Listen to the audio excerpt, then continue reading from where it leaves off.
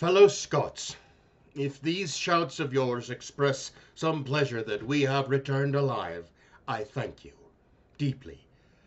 However, if they are meant as praise for a successful scientist, I must disclaim that honor. No, a scientist who cannot prove what he has accomplished nothing. I have no records, no shred of evidence. I will never embarrass this distinguished university by asking that it take my word. Let me only say this. 300 years ago, a daring man undertook a perilous journey and never came back. We followed his path and returned by the grace of God and a heathen altar stone. One day someone else, it may be you, my boy, or your sons or your grandsons, will pick up where we left off.